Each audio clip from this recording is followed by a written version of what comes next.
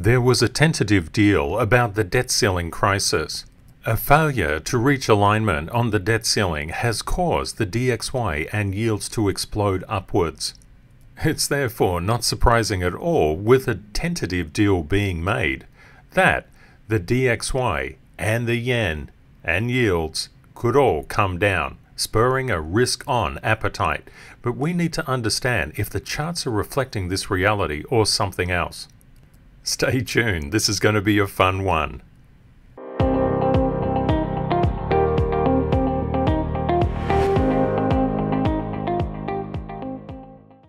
Hi everyone, I'm Ken from Crypto Trading KS and the inventor of the CTKS method. If you're new, a very warm welcome and welcome back KS family.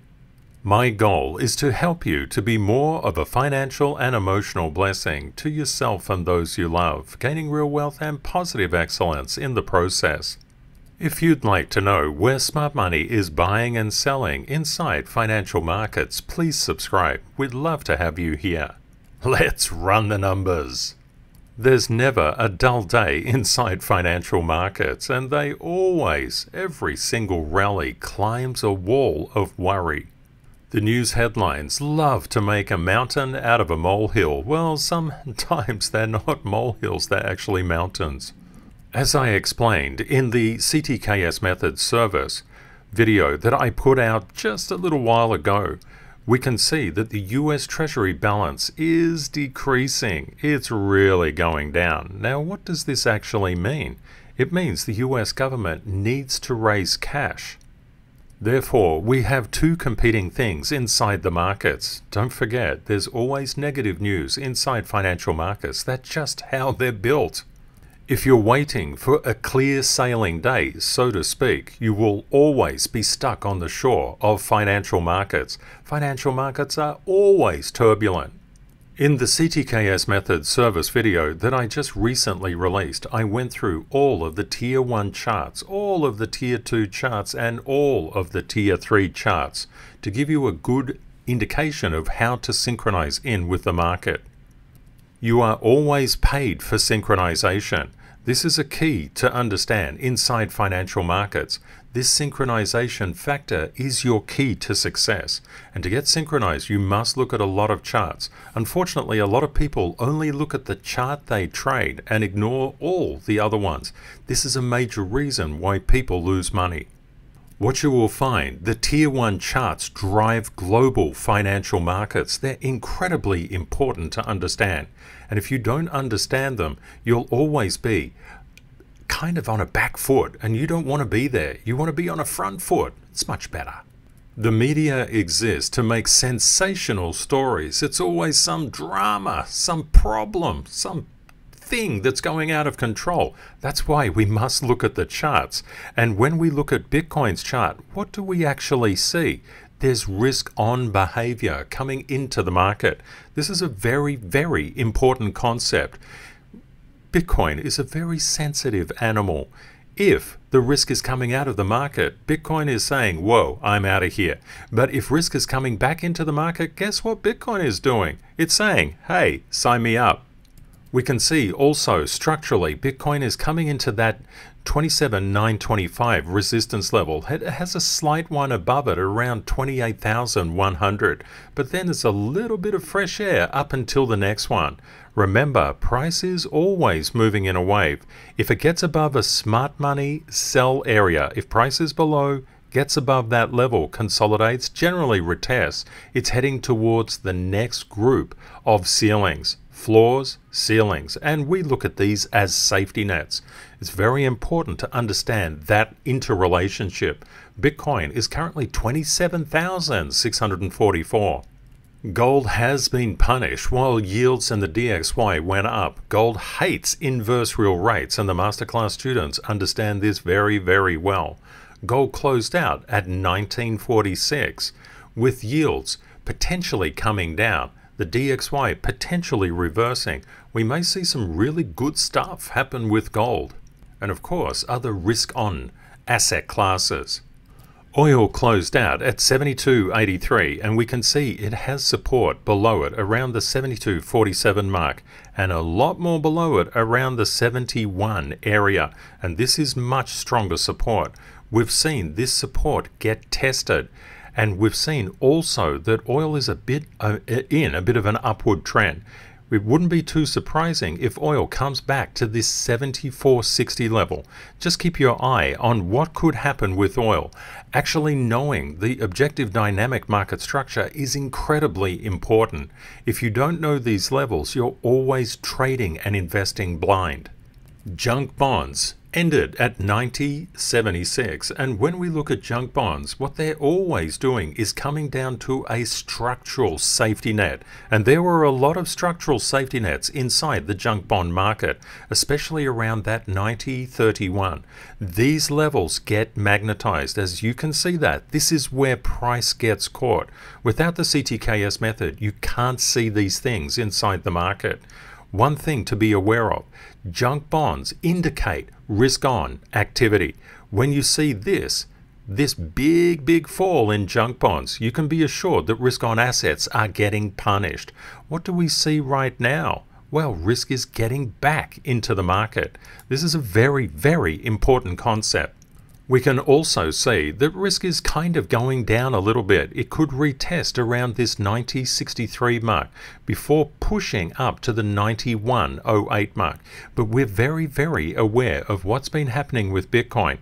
Don't forget, the main markets like to sleep, they like to close, but Bitcoin never ever closes.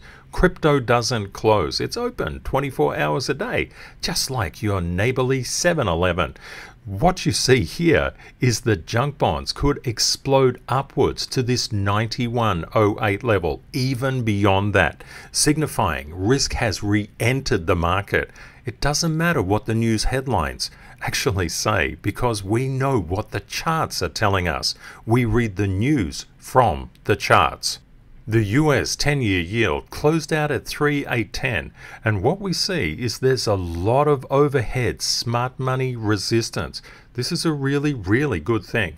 As yields spike up, the risk inside the financial system becomes greater. In countering this smart money sell area, we already saw a rejection, but we do have smart money support down here. What could potentially happen?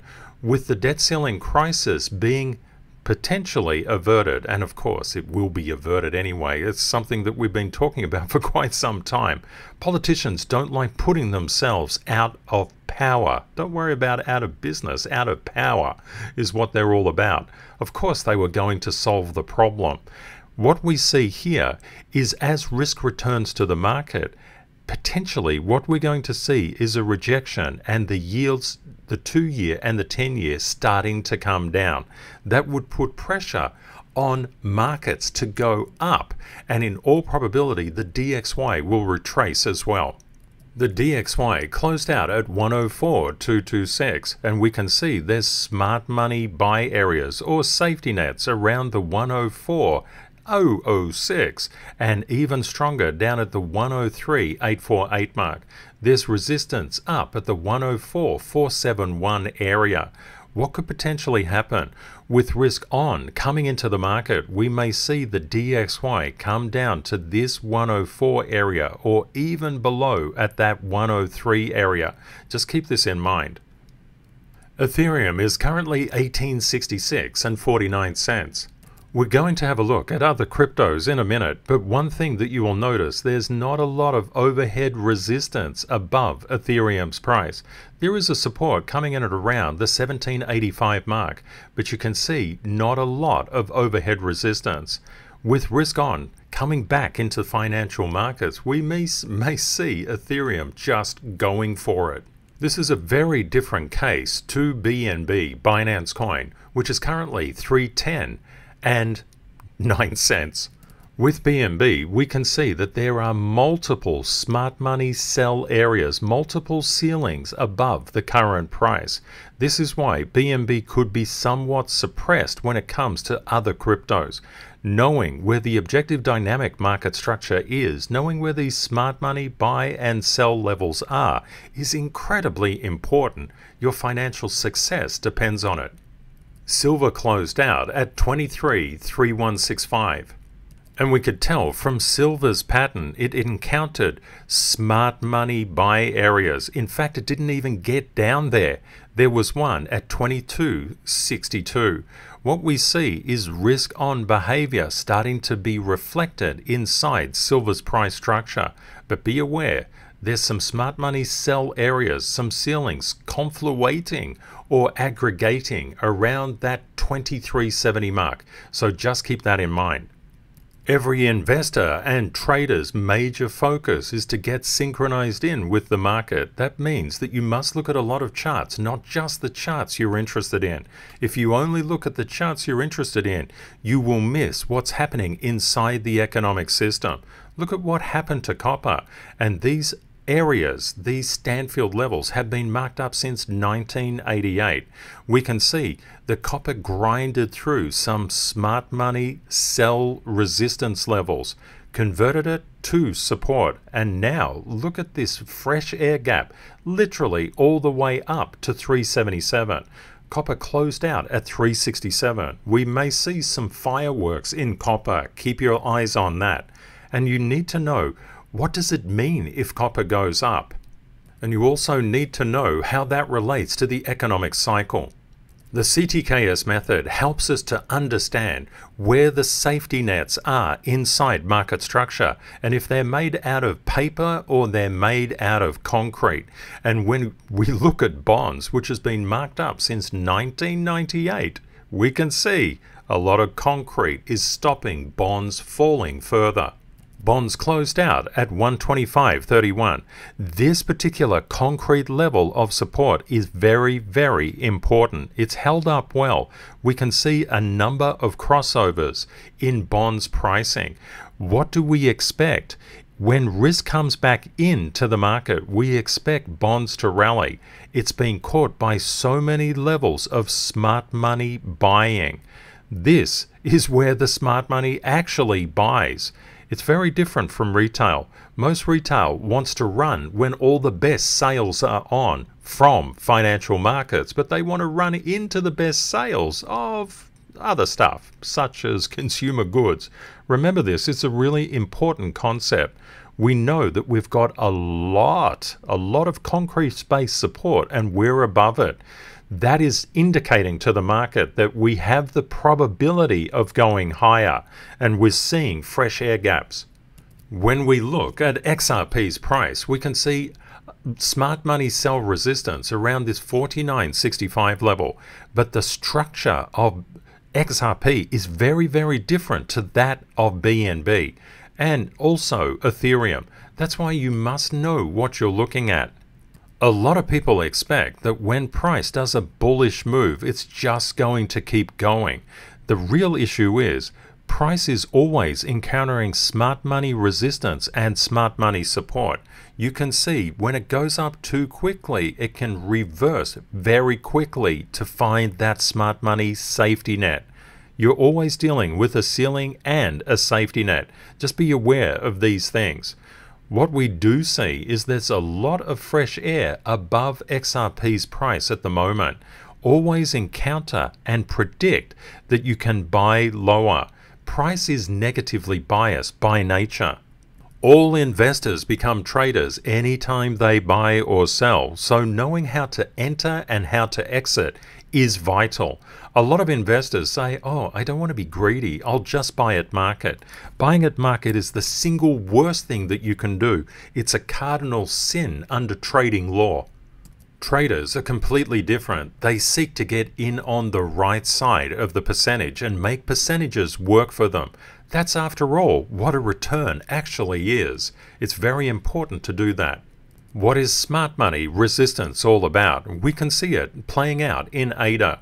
When you have smart money sell areas, just say the price was below here, it comes up and tests those. Remember that the CTKS method is not drawn to price. This is the actual structure inside the market.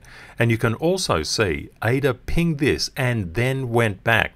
Pinged it again, is trying to consolidate and go higher. This is why you must know where the smart money is buying or selling, or you'll continually get placed into the wrong side of the trade. You'll get shaken out of positions. And you can use the CTKS method. Whether you're trading or investing, it makes no difference. That's why in the CTKS method service video, I zoomed out and showed you what was happening for the month. Solana closed out at 2085. Solana is a powerhouse. We can see there's smart money resistance at the 2114 level, so just bear this in mind. Solana made its way through those smart money sell areas, and with so much positive momentum, especially inside Bitcoin, Solana did incredibly well. This is one thing you always want to keep in mind. Solana is a powerhouse. It does very, very well. Never FOMO into any particular thing that you're trading or investing in. Why is that? Because price is always moving in a wave. DOGE is currently 734. We can see that there's smart money resistance at this 741 mark, up higher at the 748 and also the 758 mark. This is looking a lot like BNB and not like Ethereum, for an example, and not like XRP either. This overhead resistance will impact DOGE's price. That's very important to understand. And the more areas of overhead resistance we get, it's like price trying to break through one bamboo stick. If price was, the Karate Kid, one bamboo stick, no problem. Snap! It's gone. What about two tied together? Oh, that's a little bit harder. But yes, snap, it's gone. But 3 or 4 or 5 or 6 all jumbled together and trying to get through that, not so simple. Inside the crypto market, we know it all comes down to Bitcoin and Rule 45. No alt can escape Bitcoin's gravity.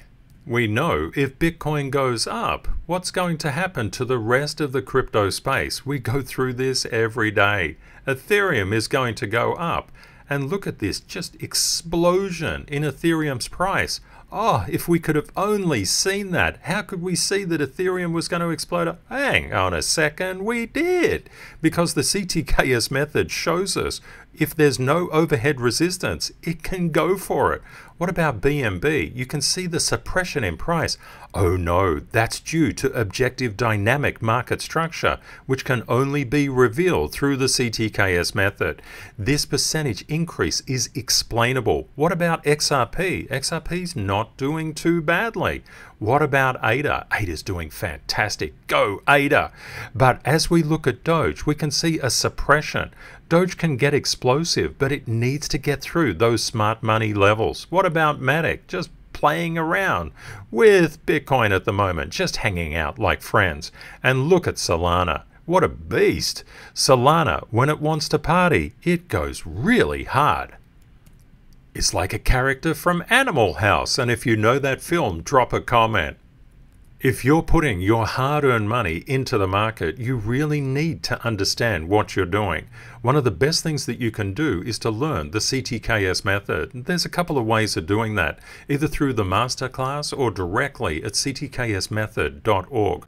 This is the structure of the masterclass. First of all, you must know your foundations. You must know how the charts interact with each other. Then you need to know how to enhance your pattern recognition. You can see why pattern recognition is so incredibly important. But before you buy or sell, and there's so many ways to do that, you must master emotional control, which is Rule 734, because Rule 733, professionals are not emotional. If you're emotional, what happens is your fear is taking over your buying and selling decisions, and that means you will typically buy and sell at the wrong times. If you don't know how all the charts interact and interrelate to each other, you'll fall out of synchronization. If you don't have your foundations in place, you're in trouble, big trouble immediately. But if you can't find the market's focus, if you're not enhancing your pattern recognition, that will also desynchronize you. I'd like to thank the Meditative Mind for her very kind generosity in offering a CTKS partial masterclass scholarship. If you would like to apply for this, the link is in the description of this video. To be eligible, you must do more than just apply. You must show that you have persistence and commitment. The masterclass is more than 3 decades in financial markets of knowledge transfer. When people first get into financial markets, they enter the panic zone and the blame zone. This is where people lose money. They lose money hand over fist because they simply don't know the rules of financial markets. And it's very, very hard to unravel those rules. It's such a complex area. It takes decades to do. In zones 3 and 4, people think completely differently to zones 1 and 2. In zones 1 and 2, people want certainty, and that terrorizes them. Just look at the news headlines. Up to yesterday, it was all about the debt ceiling. Oh, the debt ceiling, it's never going to be lifted. Oh, we're in trouble. And now it's going to get lifted. Oh no, the debt ceiling's been lifted. There's another problem. Welcome to the news. Don't follow the news, follow the charts. The charts will tell you the news. In zones 3 and 4, we focus on probabilities and lots of rules. Rules are incredibly important. They safeguard you. And the markets are always changing character. All you need to look at is your synchronization. But zone 4 is where you master fear. And as human beings, we live on fear. We have our survival instinct. But the financial markets are something different. You must be fearless. And that's very, very hard to do for a time until you know the rules. And when you know the rules, when you can short circuit that survival instinct with knowledge, you need knowledge and you need experience, you will find the world is at your feet. But it takes a while to get there, and it takes a lot of hard work and effort and dedication and commitment. It will not come easily. And if you think about anything in your life that you've won through hard work, you know that hard work is just the basis of success. You cannot avoid it. And this is why we focus on positive excellence. If you're going to make money inside financial markets, don't focus on making money inside financial markets. Ken, what are you talking about? That makes no sense at all. Correct. When it gets to success rules, they're often counterintuitive. Instead, you must be a learning machine. You must be persistent, commitment. Keep your cool at all costs, having inner and outer peace. Be kind to yourself, because the markets will slap you around. There's no other way of saying it. They will do so. And if you're not kind to yourself, you won't learn the lesson. What does that mean? You'll get the lesson again, but it will be more expensive. You don't want that. You want cheap lessons. That's why being kind to yourself, and of course, if you're kind to yourself, you can be kind to others, because you're focusing. You either win or learn, and never blame. A lot of lack of kindness is just due to blame. Looking for a scapegoat. It can't be me. It's got to be someone else. I don't want to feel this feeling. It's not my fault. I'm not to blame. This is what people say. And what that does is make them learning deficient. Inside financial markets, you must consistently be learning. Learning is really practical when it comes to financial markets. If you learn, you're doing well, because the market's always changing character. Yesterday, I put out a coffee club video as well as the normal video for the channel, as well as a CTKS Method service video. Wow, it was a busy day off for sure. Hang on a sec, I don't get days off. There's going to be low liquidity in the markets due to the bank holiday and the Memorial Day weekend. So happy Memorial Day weekend, everybody.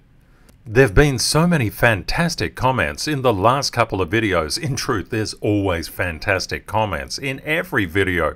We have just a magnificent global family. And if you're new to our global family of around 16,000, please reach out and say hi. We'd love to hear from you.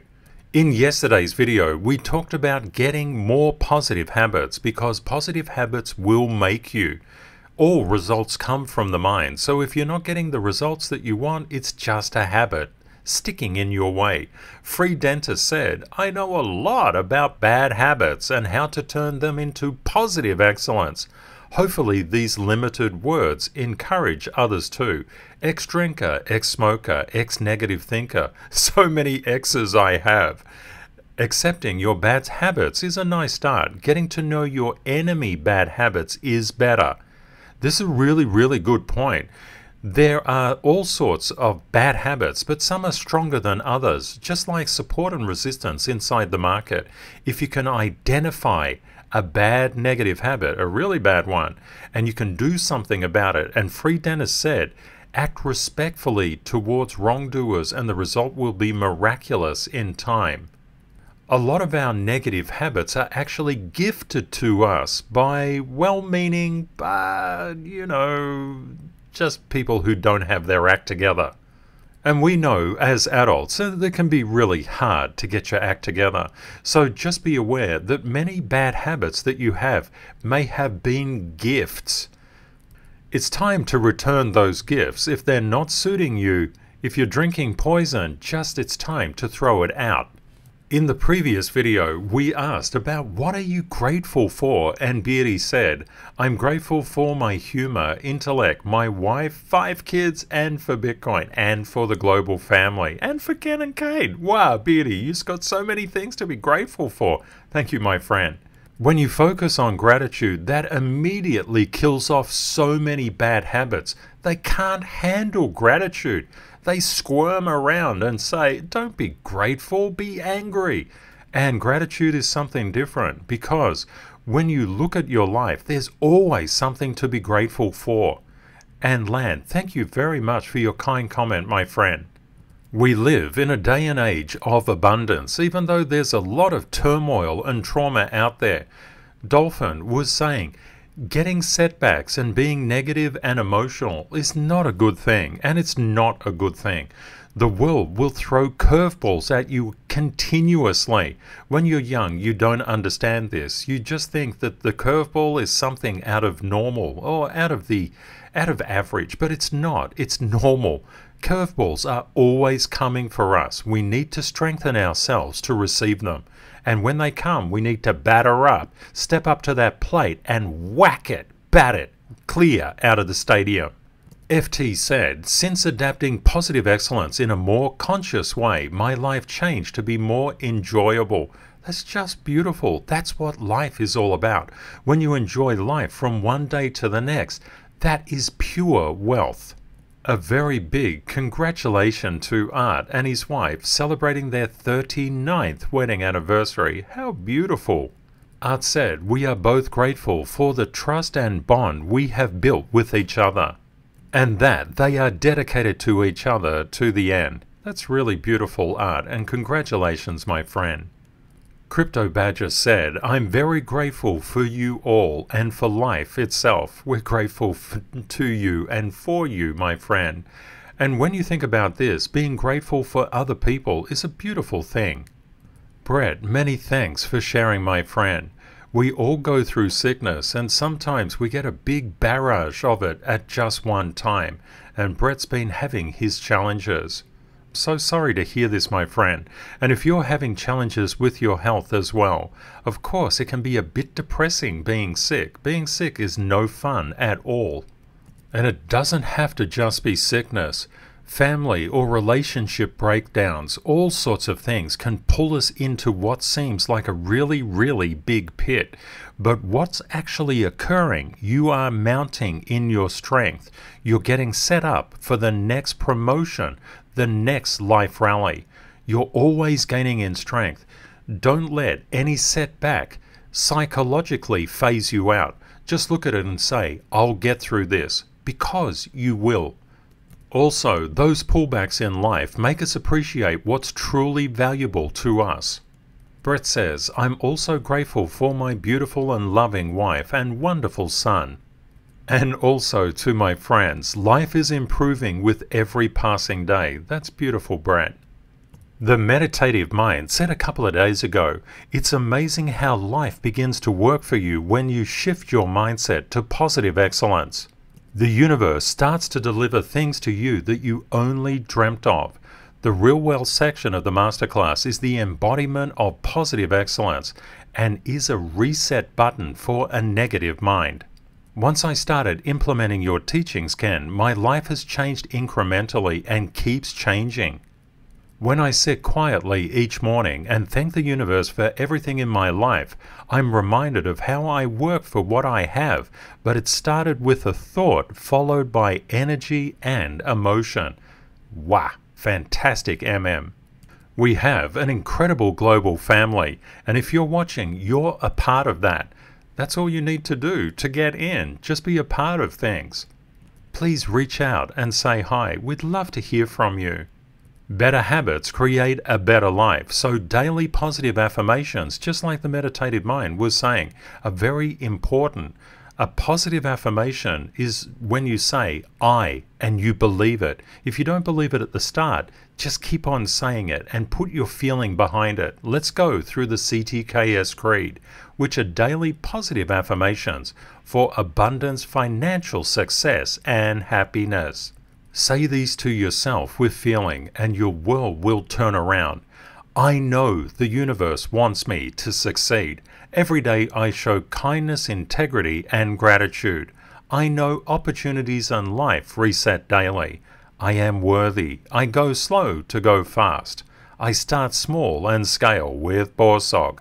Life pullbacks give me the strength for the next life rally. I am dedicated and committed. I win or learn and never blame. I never let a problem beat me because I solve it with positive excellence. We know that all results come from the mind, and a better mind creates better outcomes. It's all in your habits.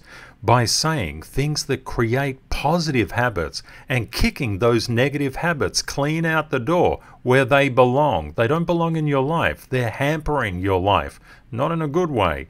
Negative habits just pin you down and stop you from being all that you can be. Inside our global family, the focus is for you to be more of a financial and emotional blessing to yourself and those you love. We truly want you to be all that you can be in this world. And you don't have to go out and smash other people down to lift yourself up.